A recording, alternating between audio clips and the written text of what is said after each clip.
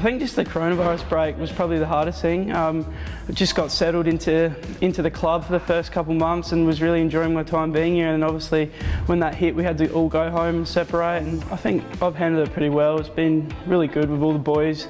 Obviously living in Adelaide also helped, so I hadn't had to go back overstate during the coronavirus break, which was good, so I was able to stay in Adelaide and still be able to do training with all the older boys, so which was really good.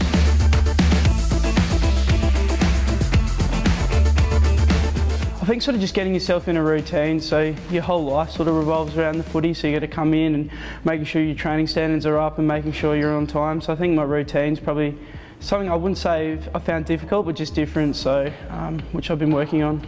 I think my main focus was always to try and get drafted, just play good footy, so I never really had any doubt, just tried to stay positive and confident in my footies. I think it has sunk in, but it's still been good. It's just like a normal training session really, you're coming here every day to train with your mates.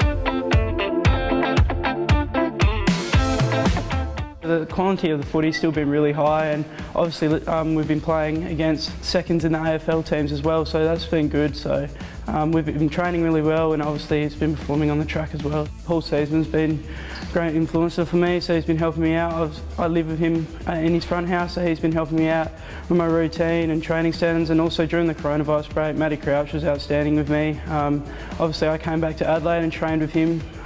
Yeah, he really helped me through that period of time. They've always given me positive feedback, and if I do need help, they're always there, so it's just great hearing from them, especially the amount of games I've played and how they perform, so yeah, it's great.